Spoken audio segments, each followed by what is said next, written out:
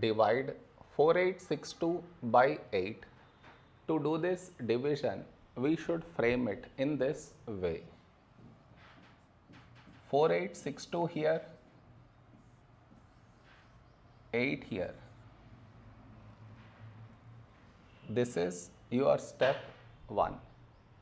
Next, here we have 4, here 8.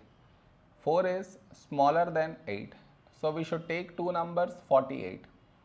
When do we get 48 in 8 table? 8, 6, 48.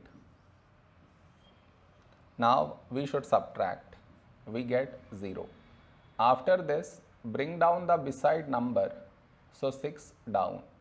Here we have 6, here 8. 6 is smaller than 8. So we should bring down the second number.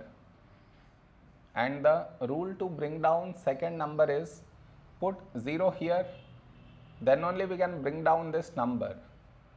So 62. A number close to 62 in 8 table is 8 sevens 56. Now we subtract, we get 6. No more numbers to bring it down. So we stop here. This is our remainder, this is our quotient.